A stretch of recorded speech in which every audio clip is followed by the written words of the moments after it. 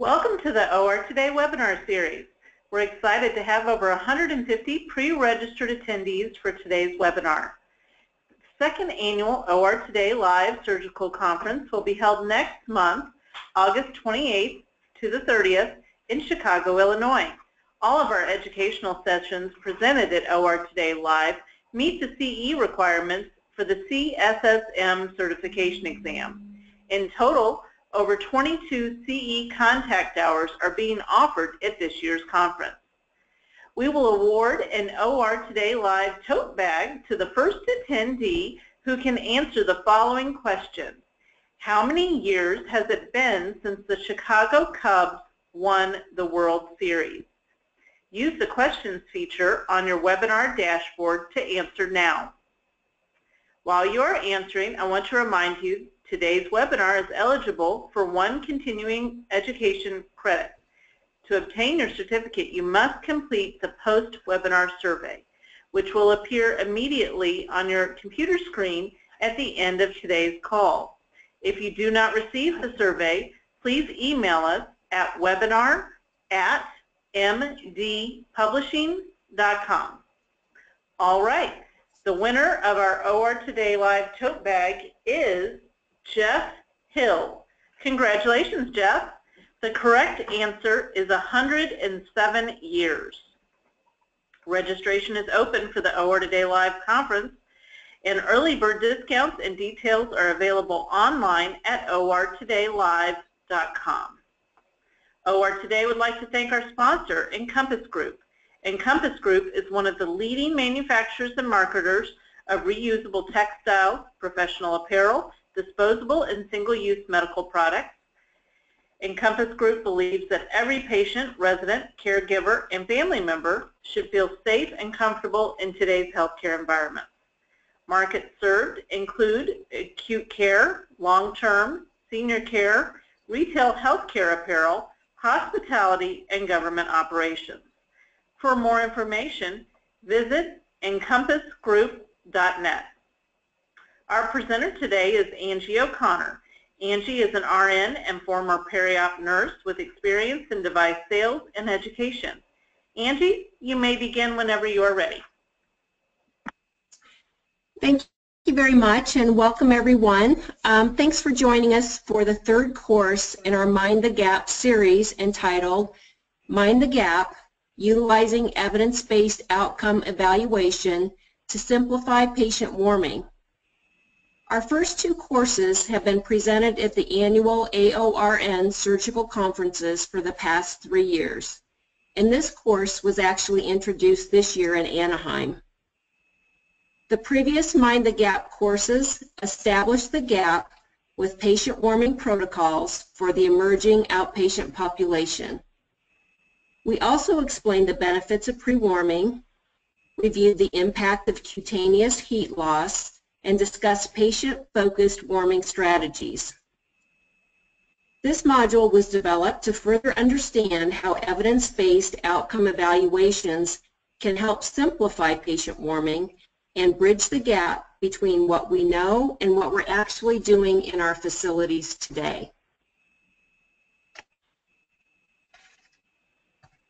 In the recent AORN First Look Periop briefing, that discusses the new 2016 AORN guidelines for the prevention of unplanned patient hypothermia, author Kelly Putnam explains that the new guideline does not recommend one method over the other. We're always looking for definitive answers as we seek to deliver the best possible care to our patients. Unfortunately, we're not getting a clear recommendation when it comes to maintaining normothermia and patient warming. So we need a way to determine which method or methods are best suited for our individual patient populations. In today's webinar, I'm going to provide you with useful information to help you develop a more specific plan of care for your patients. We're going to discuss the evolving outpatient surgical population and the continuing prevalence of hypothermia in spite of all of our efforts to date. We're going to understand the role of the perioperative team collectively in maintaining normothermia. We'll examine typical warming methods in use today, define evidence-based nursing, develop an evidence-based outcome evaluation process, and lastly, use the evidence-based outcome evaluation process to simplify patient warming in your periop areas.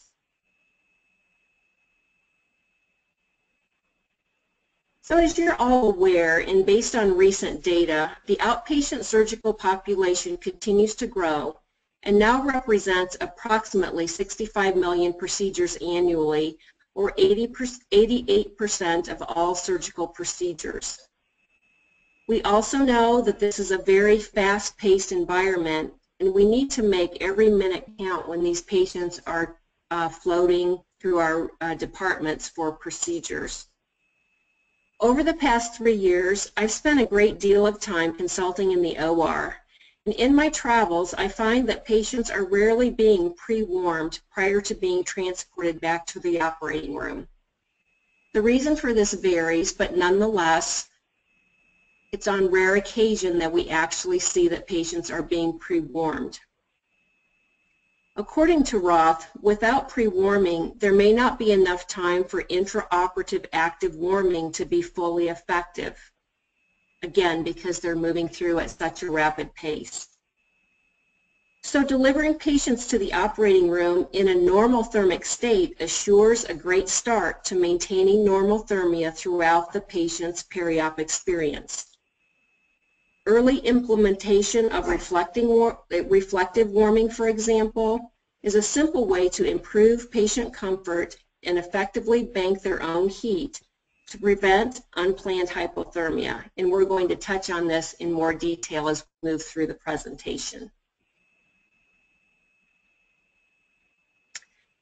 As I said earlier, in spite of all of our efforts in response to the SCIP INF10 initiative, unplanned hypothermia remains a significant concern for patients undergoing surgery, even for those that are using active warming today.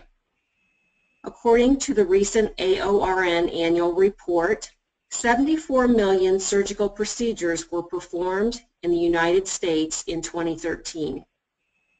A 2015 study of more than 58,000 surgical patients at the Cleveland Clinic revealed that despite the use of forced air warming, 64% of the patients were hypothermic 45 minutes after induction.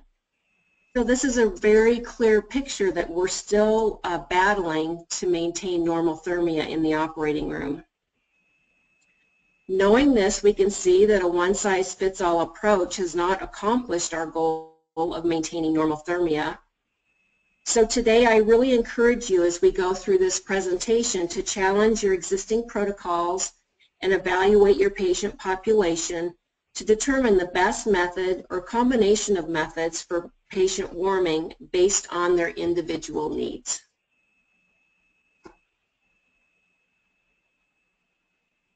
So in the next few slides, I'm going to focus on the patient's perioperative journey and ways we can help maintain normothermia.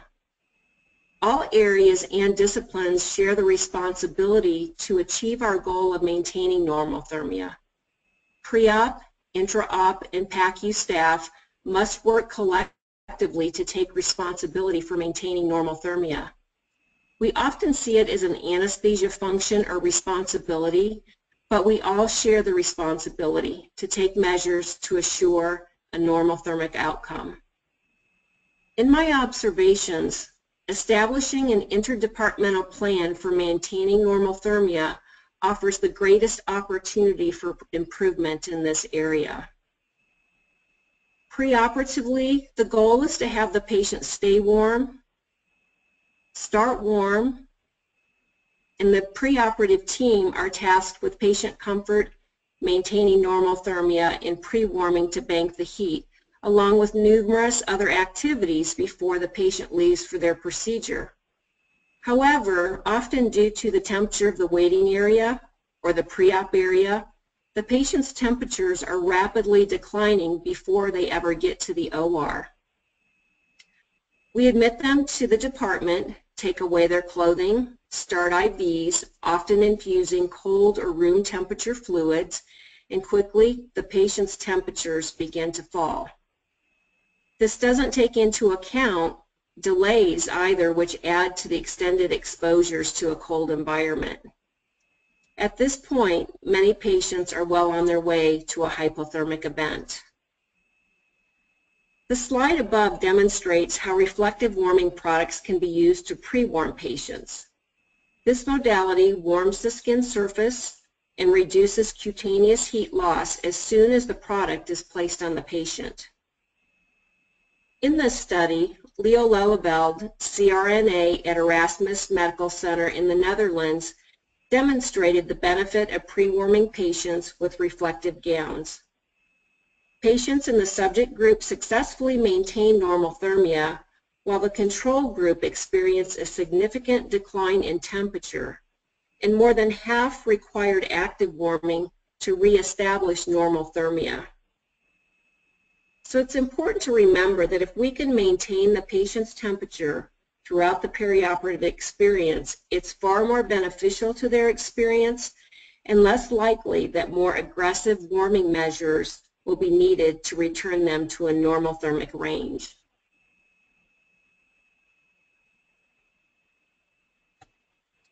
Once the patient moves to the intraoperative area, the primary responsibility of the team relative to patient warming is to protect the patient by maximizing surface coverage to prevent heat loss.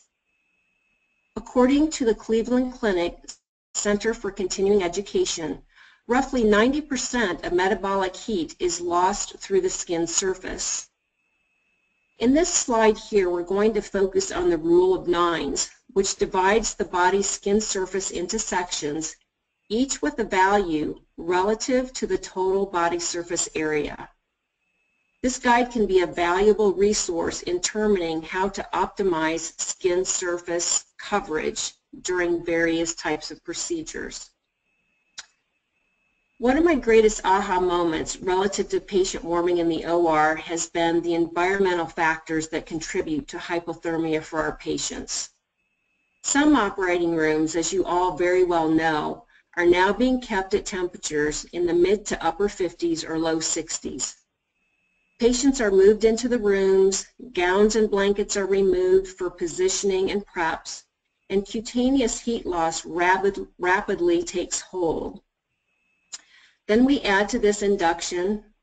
So with anesthesia, the warm core blood is being cooled off as it mixes with the cold peripheral blood. Cold IV and perhaps irrigation solutions are being utilized, and you're really left to wonder, how can we possibly keep these patients warm? Well, let's talk through that with a few examples using this chart from the rule of nines. So I'm going to start with your cysto or GYN patients, and they're typically in stirrups for their procedure. So you can see by looking at this slide that each leg is assigned a value of 9% for the front and back, with a total value of 18% per leg. So when we have them up in those stirrups, we have a total value of 36% of the cutaneous heat loss with the legs alone.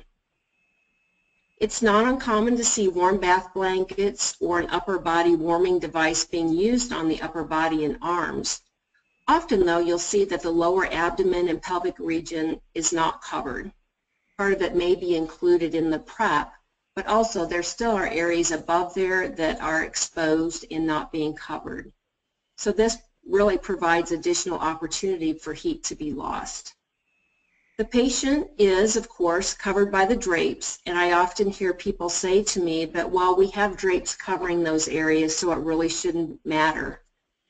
It's important to note, though, that drapes do not prevent cutaneous heat loss. So in this example, you can see how quickly a patient can lose its heat.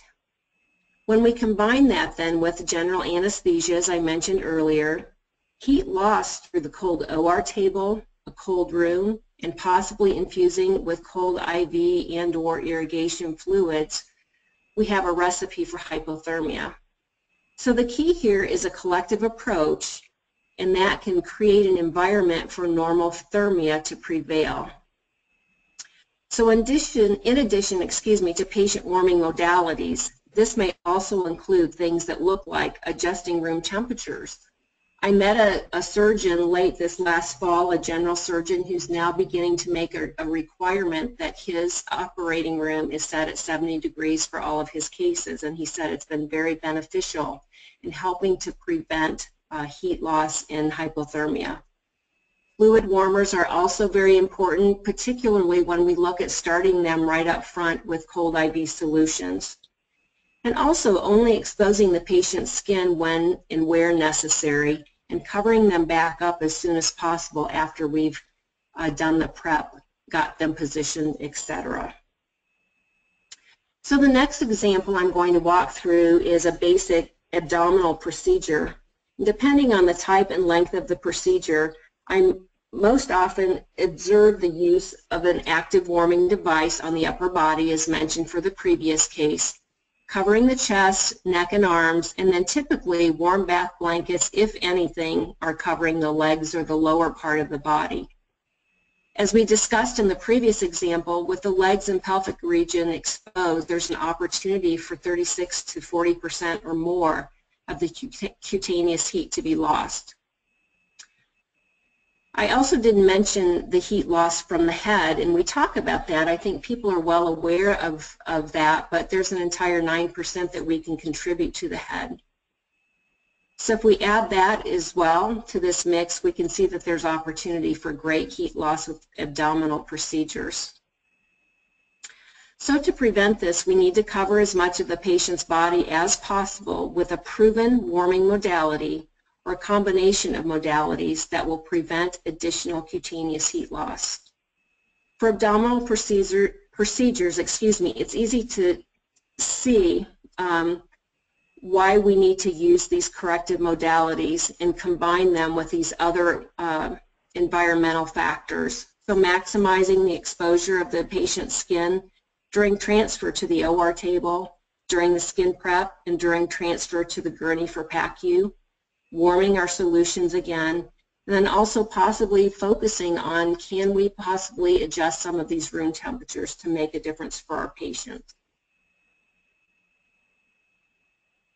The updated AORN guidelines for prevention of unplanned patient hypothermia identifies considerations for selecting a warming method, which includes the planned procedure. So just like we talked about, what is that procedure? What will the patient positioning be? And then warming equipment constraints that could limit access to the surgical site and or the skin surface area contact. Again, keeping in mind that we want to cover as much of the skin surface as possible. The guideline also goes on to say that the collective evidence suggests that using a combination of methods for patient warming may be the most effective approach. So you can see how we can pull a number of factors together in treatment modalities to make a real positive impact on our patients as they pass through the department. In the PACU, the team is responsible for the continuation of care that includes monitoring, preserving heat, and preparing the patient for discharge. We all know that shivering is a common complication postoperatively.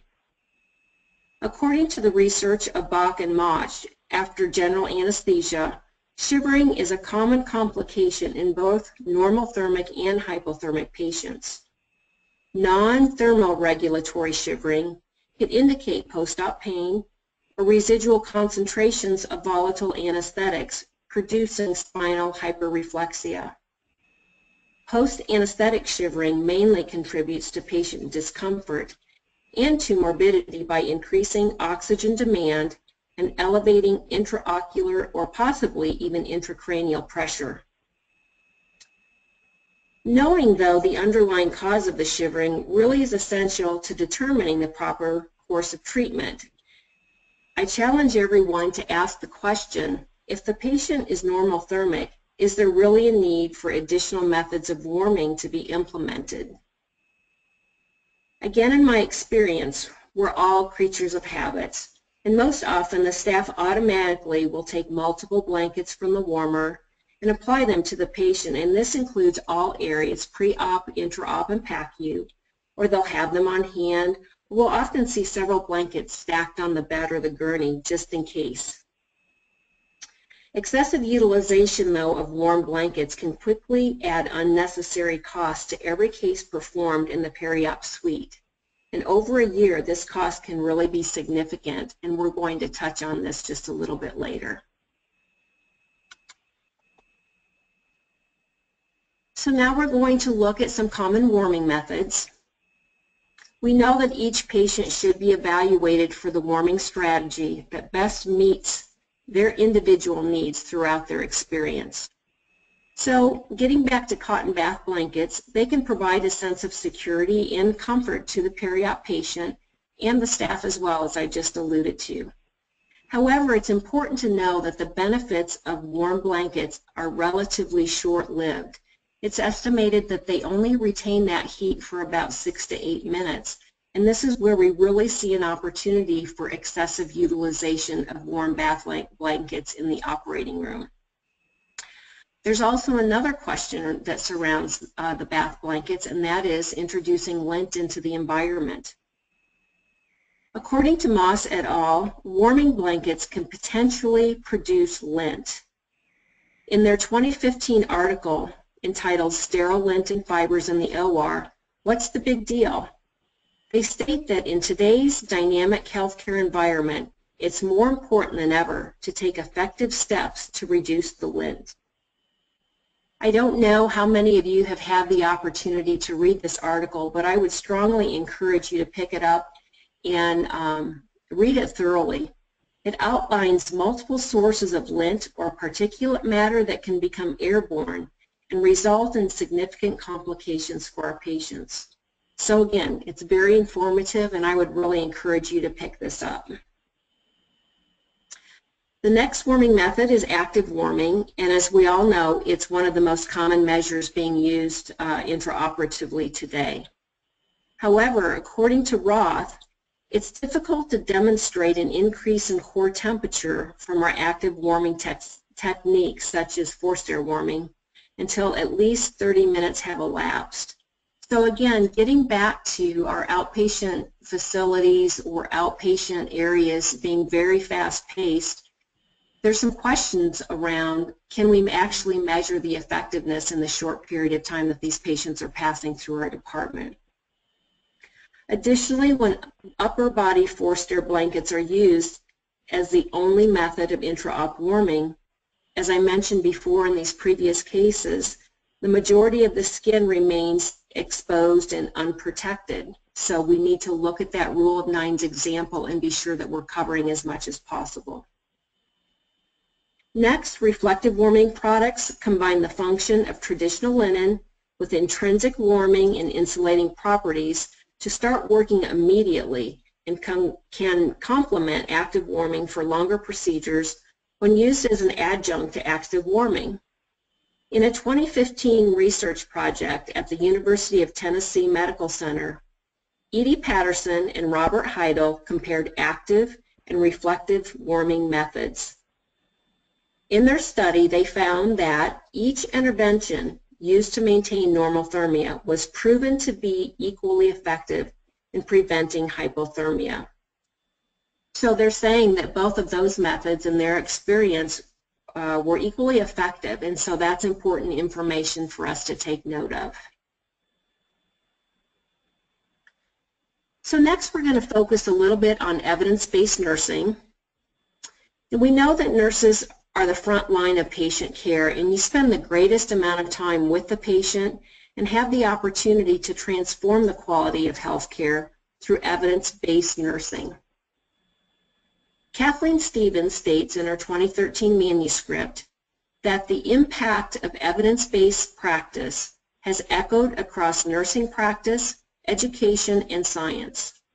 The call for evidence-based quality improvement and healthcare transformation underscores the need for redesigning care that is effective, safe, and efficient.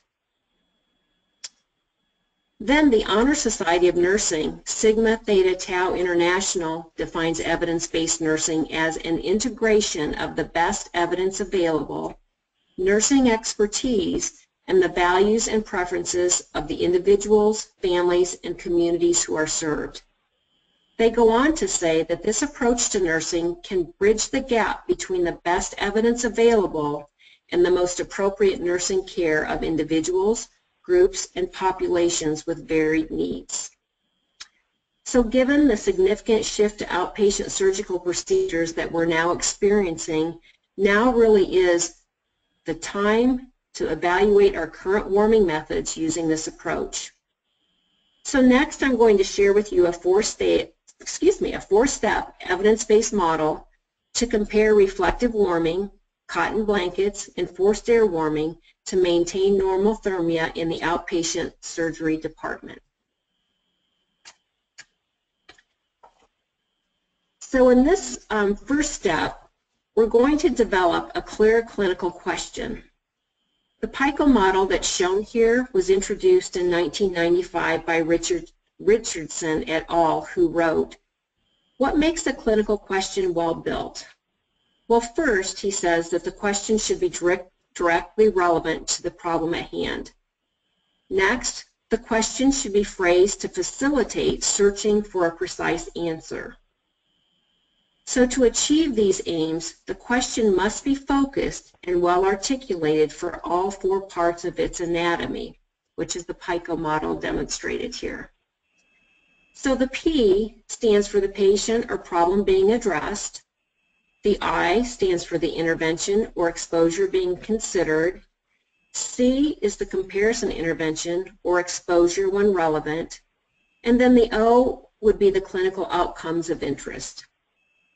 So for our example today of considering reflective warming as an alternative to cotton blankets and active warming, the P or the population will be outpatient surgery.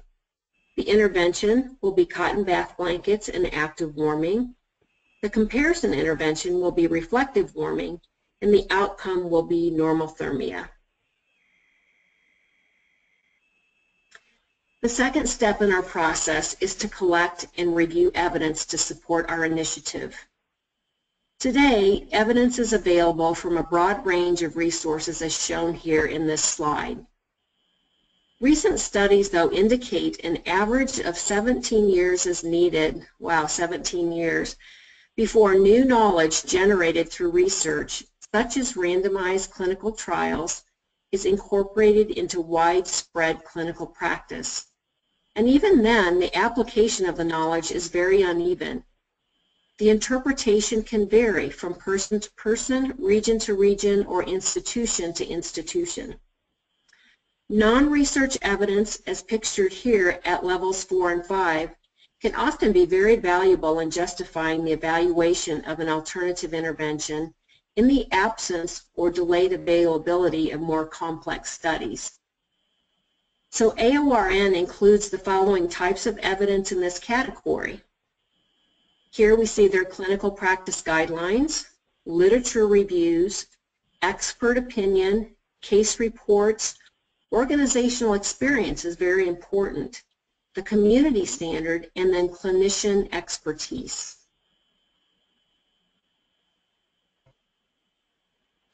So step 3 is the process is to use the evidence-based approach, to compare interventions, collect the data, and measure the outcomes.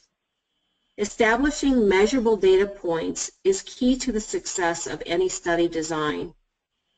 And in this situation, I cannot emphasize enough the need to clearly define what information is needed, the importance of educating the data collectors or the staff on the process and putting measures in place to assure consistency in data collection before starting an evaluation.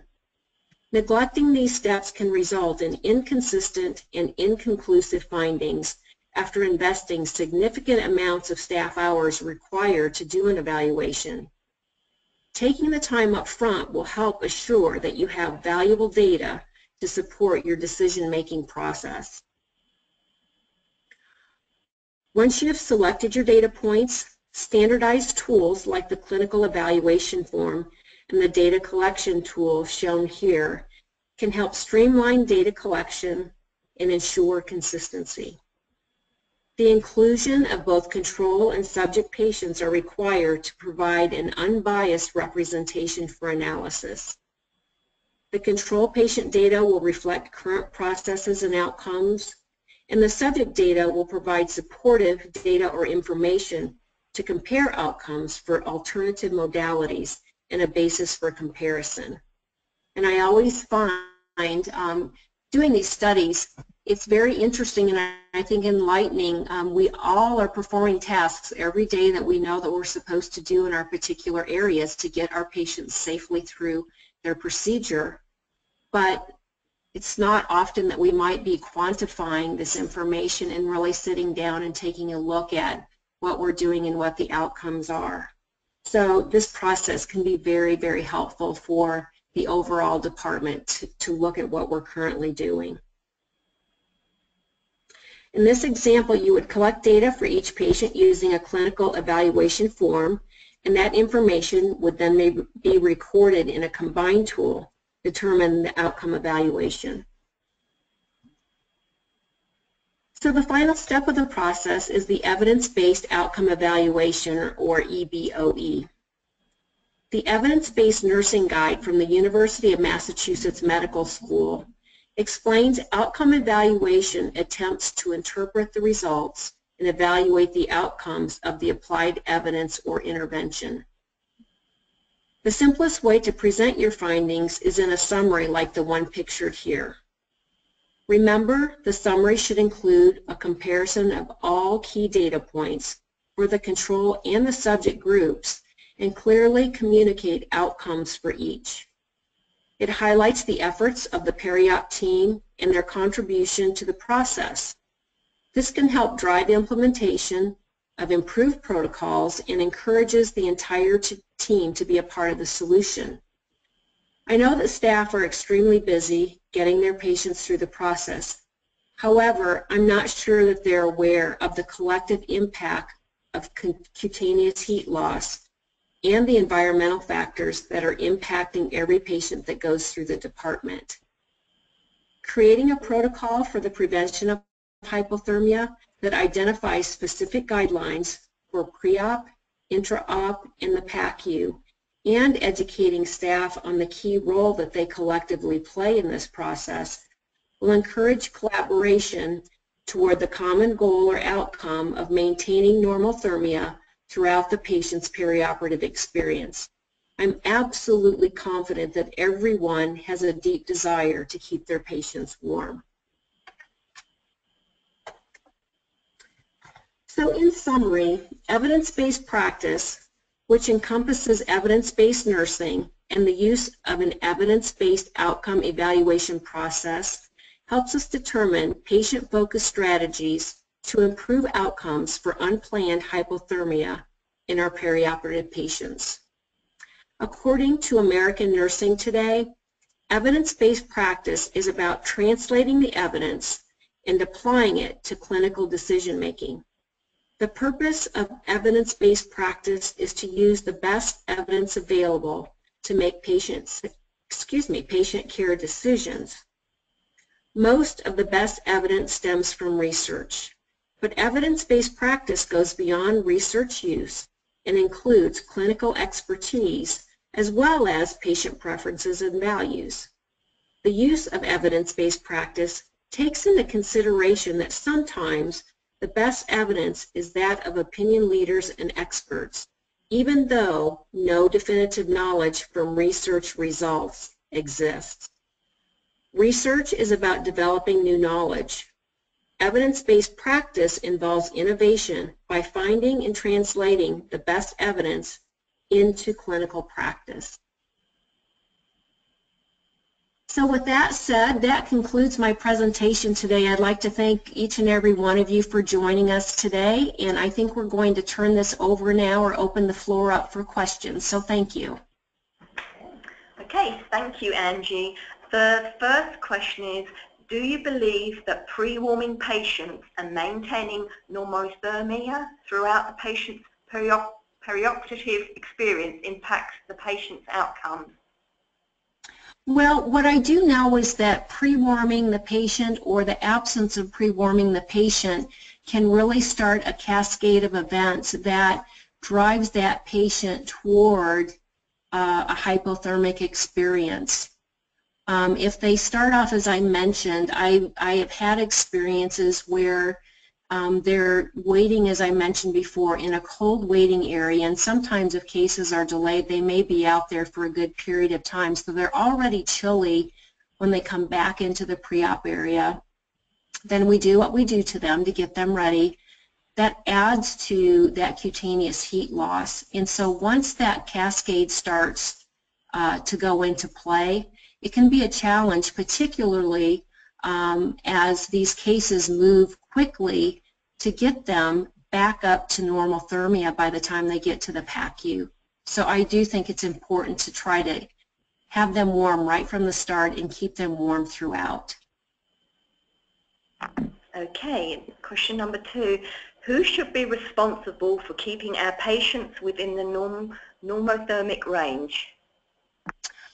You know, based on my experience and observations, there are a lot of factors that fall into this range. And as I mentioned before, we think of it as being an anesthesia responsibility, but in each area we play a role. So although that final responsibility may be for anesthesia and delivering the patient to the PACU normothermic, if we keep them warm preoperatively, if we pre-warm them, for example, if we perhaps start their IV fluids that are warm as opposed to room temperature.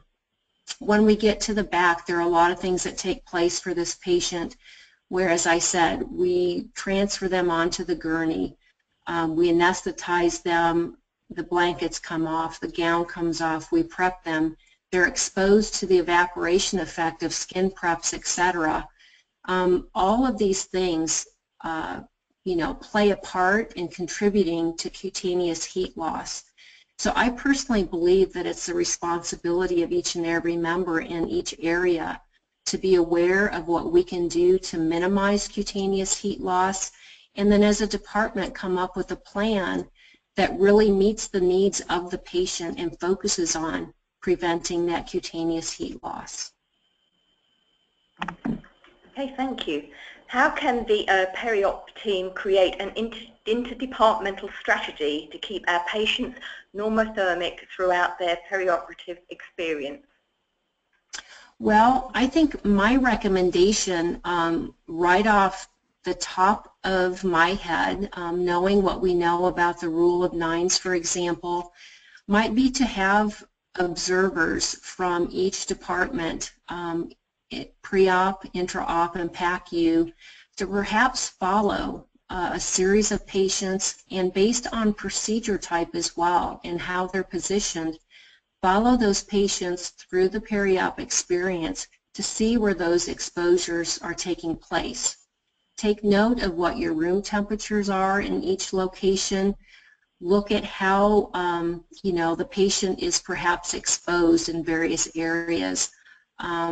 A lot of times they'll go from pre-op to a holding area where perhaps epidurals or spinals are started, and we'll be exposing their entire back. So even there, any warming that we may have done or maintaining them in pre-op, then once they get into a holding area, that can all sort of go out the window. So my best suggestion would be to create a team with members from each area and follow those patients through and look for those opportunities to improve that cutaneous heat loss, and then come up with a plan that is communicated throughout for the staff to follow. Okay, as a follow-up question, could you explain the rule of 9 that you mentioned? Yes, the rule of 9 is a slide that was in the presentation that actually divides the body's surface area into quadrants, if you will, or each area is defined in 9% of the body parts, if you will. And so So what that rule of 9 chart explains or shows is the opportunity for cutaneous heat loss if those areas are exposed and not covered at any given time throughout the patient's experience. So we can use that really as a tool to help us to plan and see if we have a patient up in stirrups and they're losing just from their legs 36% of their body heat or their cutaneous heat through their legs alone. That gives us the opportunity to look for options to be able to cover that up and prevent that cutaneous heat loss. Okay. Have you seen any literature or evidence as to effect on surgical site infection reduction with warming rates? Well, I can only refer to the AORN guideline that came out, and I think that the literature on that is mixed, but there is a lot of discussion around the hypothermic patient in surgical site infections or wound healing rates. The best thing that I can do to refer to that is really just think about cold patients and how we get vasoconstriction, and so that reduces the circulation and blood flow into those areas. And so you'll see a mixed bag, and I would just refer you to the guideline that AORN has revised recently, and you can see a variety of studies that are listed there pertaining to that topic. Thank you, Angie, and thank you again to today's sponsors, Encompass Group. One lucky attendee today will win lunch for their department. Details are included in the post-webinar survey, which will appear on your screen shortly. You must complete the survey to obtain your certificate. If you do not see the survey, then email us at webinar@mdpublishing.com.